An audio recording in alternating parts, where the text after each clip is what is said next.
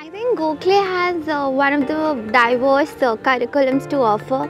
So what impressed me most about Guide's curriculum was their focus on the practical skills. In the first semester itself, we had about 3 subjects, and we were not just learning the theoretical part, but we were learning by doing on the various tools. So I think that was the best part, because you learn a lot when you do something that's practical. You learn by doing instead of just learning the theoretical things. So I also believe that when I'll be entering into the corporate sector or anything ahead of Gokhale, I think that would come very handy to me. So that's the best part.